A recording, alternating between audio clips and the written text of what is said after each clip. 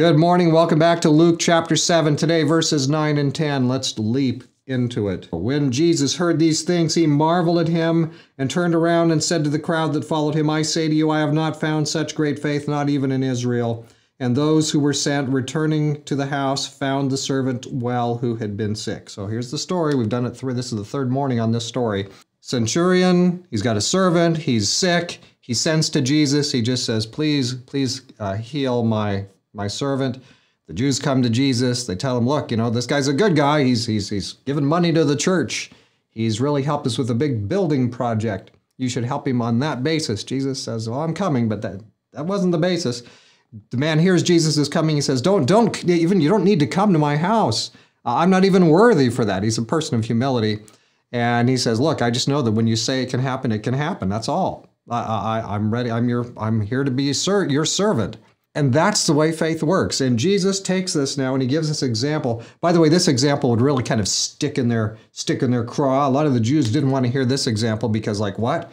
A heathen? A dog? A goyim? This heathen Roman soldier of all people, he understands faith better than we do. We doctors of the law and we theologians and we long-term Jews. And Jesus says, this is a great lesson in faith. I have not found such great faith, not even in Israel.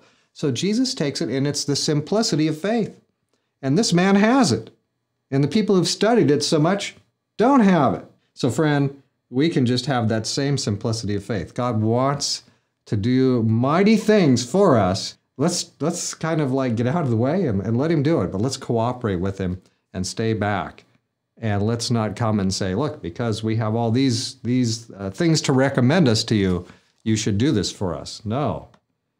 Great faith just says, I'm a lost person without your help, God.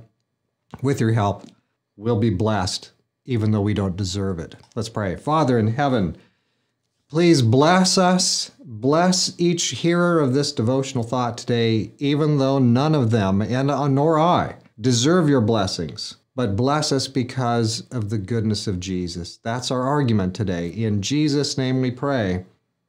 Amen. Let's keep it simple and let's be followers of this man, this God, Jesus, King of Kings, Lord of Lords, and the true Messiah. God's blessing be with you today.